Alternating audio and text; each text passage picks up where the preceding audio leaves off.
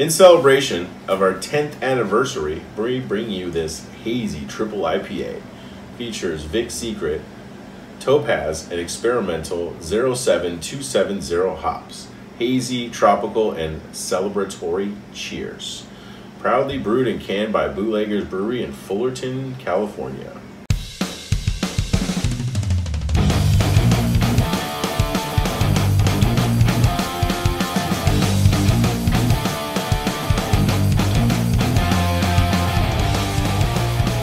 Thanks for watching the Tapping Out Show. This is Matt and Jeremy, and we're going to do 10-year anniversary hazy triple IPA from Bootlegger's Brewery.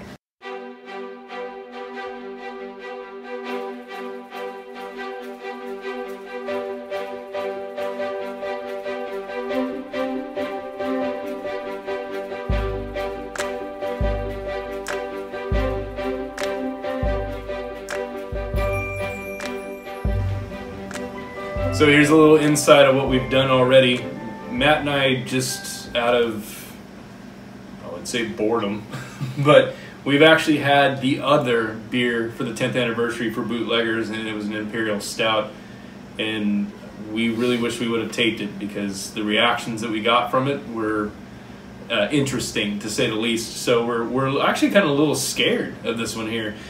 Only because if it's anything like the Stout is, it's going to be a real rough ride. I think it's a good way to put that. The Stout was rough. I thought we actually taped it, but I didn't just remember now. We didn't tape it when we tried it. Of course, you had the choice between the IPA and the Stout, and you chose the Stout, and I chose the IPA. So basically, I was able to correct that mistake that you made the first time. But I mean, of course, you picked the one that's your style, and I picked the one that's my style. So good for us. I was just lucky enough to just run into this thing. Right. Asked him if I should get it. Never got an answer, so I just got it anyways. I haven't. I really don't know anybody that's tried it. I read a little bit about it. It sounds like a lot of people said it was kind of boozy, so it sounded like it could be rough. I mean, 10% IPAs. I mean, even for someone like me that likes IPAs, they can get a little rough depending on how it's made, how it's brewed, everything else. So it's almost like that one where we're both not sure. Right. I think we're going to love it, or it's going to be a little hard to throw down. I mean, it's 10% triple IPA. Well, know? I mean, I really think the bigger fear that we're having is from drinking the Stout. And we really shouldn't compare their triple IPA to the Stout that they made for the same thing. But it was another 10-year beer.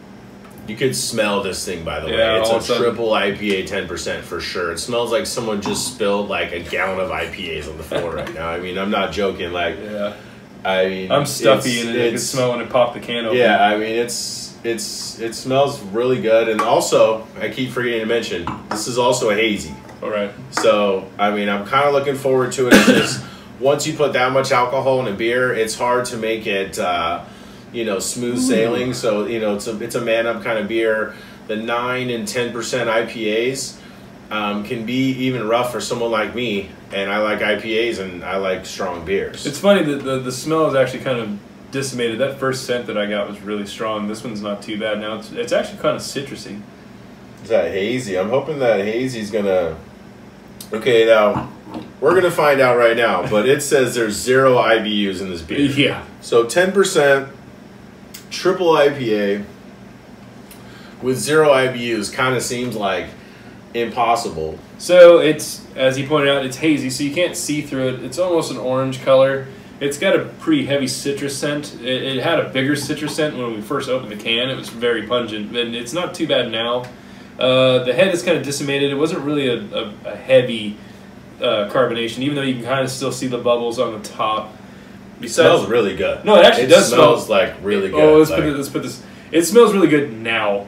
When we first opened it, it was like hops, just like a lot of times the smell is going to be the taste, right, or pretty close to it. So, I mean, if it tastes like what it smells like, and it doesn't, feel like it's gonna, punch you in the mouth with 10% alcohol, we're gonna find out right now. Cheers. Cheers.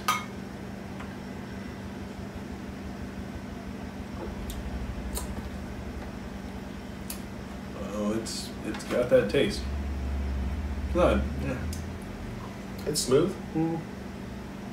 Well, And then for the animal that it is. Well, I was gonna say I'll go first. Then it definitely does have a boozy taste, but it's not what I expected. Because to me, boozy, and maybe it's because of the stouts that we do and the porters, like it doesn't have like an imperial boozy where it's like you can feel it burning. Yeah. You know what I mean? Like you can almost feel like an alcohol burn, like it's some kind of a spirit.